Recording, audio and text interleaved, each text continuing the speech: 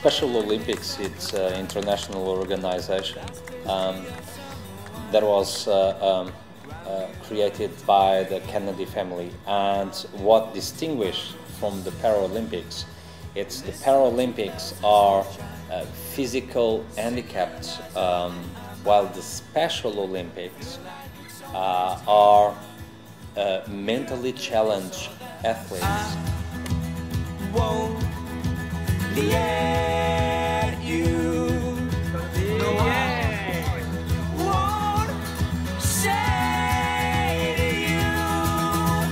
We had experience, and we have been running a golf charity tournament already for 6 years.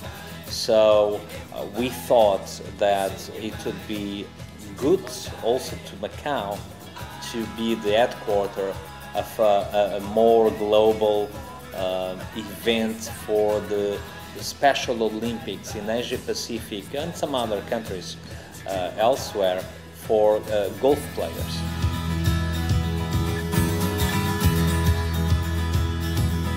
Well, we basically doubled from last year. Last year we had 5-6 countries, 8 teams basically. This year we had 14 teams from 12 countries and special regions. What we need here is basically to come up with great events that will not be expensive at all to the teams that will participate. We have already a golf course that is one of the sponsors. Caesars as corporations get very involved with the social responsibility, the green program, the hero program. They have a charity foundation. So we're just to carry our corporate culture to this part of the world.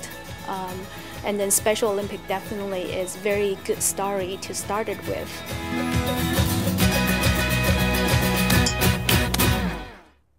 Most of this event is created and funded not by cash, and there's a certain degree of cash, but most of it's services.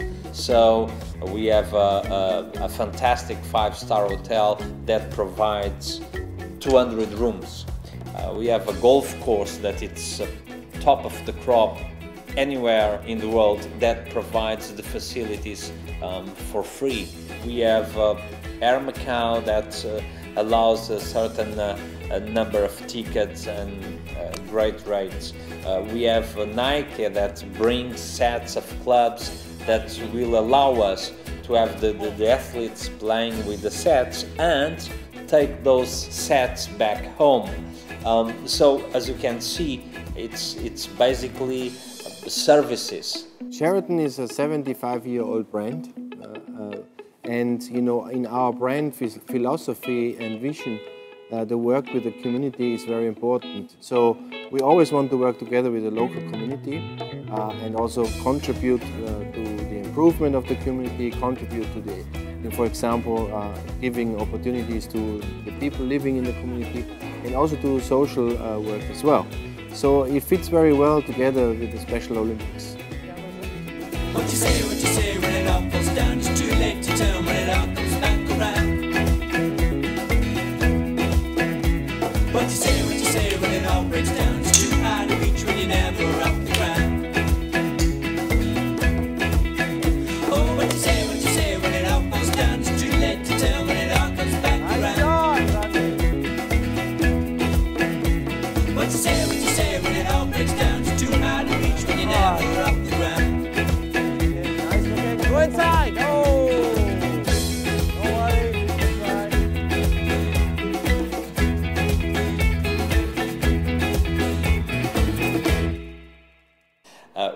we are used to deal with different nationalities, ethnies, religions, beliefs. This event represents the world in a living room. It's rewarding that different countries, different cultures, different people with different beliefs accepted the challenge and came to Macau, and they deal so well one to each other. To find my place. Just need to stand and stay. My friends, welcome to Macau. How are we? Are we fine? Not enough. Alright, not enough. Are we fine? As Macau, a special administration region, and being part of China, when we went to Korea and talked about this event, obviously the response from China was, hey, we don't have a team so far, but we can find one. And they just simply were searching athletes that were willing to play golf. It all happened in, I think, in 2.5 months. And then they came to Macau. Obviously, they also have never seen a golf course, but we also have seen a Malaysian team. They didn't have golf. We had an Indian team, a team from Brunei. Ranveer is a special child, special needs child with autism, and plays golf. And this is a platform which Macau has given us to help him learn the game and progress further. He played an excellent round today and day before, and a nice individual skills yesterday. He's learning well, and if he gets platforms like these which Macau has created, I am telling you, not only Ranveer, any special needs golfer of this world would go on to the next level. The tournament director told me yesterday that he and his teammate probably should not be playing level 1 and 2 next year. He said they won't be allowed. They should go and compete with the big boys, he said, for level 5. And that's a great achievement. He invited the 3-time Special Olympics champion to come to Macau. He is scratch handicapped. He already plays now amateur tournaments in Africa. His dream is to play against Tiger Woods. My most in Macau was I went to the high tower, saw a bungee jump off a tower, it was nice. And seeing shows dancing on water was nice the other night. And seeing the motorcycles, and we had a nice picture taking with the whole guys. That was my best part in Macau.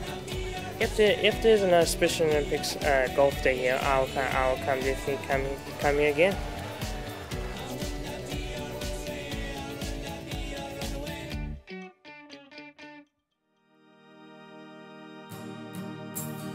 A guardian is a regular golf player that is invited to play with a Special Olympic athlete. So the two of them join hands and go to the golf course. And most of the guardians, all of the guardians are from Macau or living in Macau.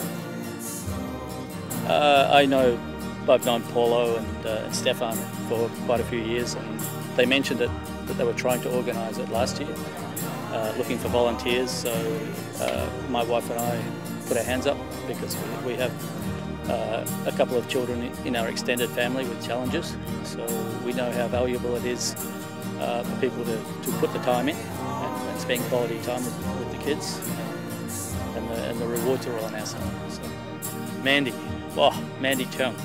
She was amazing. She, pound for pound, off the tee, amazing. She hit the ball as far as anybody I've seen. I was really impressed and quite humbled. This is a game that everyone dreams of to play with. Importantly, let me win. If I cannot win, let me have an attempt. And that's the Special Olympics oath, and that is a promise. And that promise is that we will keep on playing. Life is competitive enough, so we don't need another competition. We don't need another golf competition. We don't need another sport competition. We just want to do, maybe going back to that idea of your needs. Getting people together, having fun, and interacting with each other while they're doing in sport. This tournament is different because this tournament has the true spirit of sportsmanship. In other tournaments, people are fighting against each other and watching another person and wincing at their shots and 1 point more and less. Over here, we have 14 teams, 40, 50 people standing and cheering for the other team player. It is so nice. And this is the true spirit of sportsmanship which Macau is teaching the world today. And the world has to take this lesson. The event is very, very good event for the Austrian team, and I am so happy. I watched them on the range as well, so I had a good look, and I was very interested to see, the talent that was there, and obviously these guys can play, and physically they're all pretty much there, so they can make good golf swings, and probably, unlike most of the normal golfers that you see out here at the moment, they don't seem to be bothered by it. They hit a bad shot, they just get on with it, which is a great attitude to have. So from that point of view, that's why they probably can play to the stands they do. They're providing almost everything. I mean, I saw bags and balls and tees and caps and uniforms and belts, and not just one set, but 1, 2, 3 sets, and with wind cheaters and umbrellas, whatnot, which is again not done in normal tournaments. I can just see the commitment of people here. I was telling Paula just today morning that the true CSR activity, it is a true corporate social responsibility shown by a business person like him. I own an industry in India, and I am telling you that this is true. This is the real CSR which has been done by him and his team. It's very nice. I can come back to more.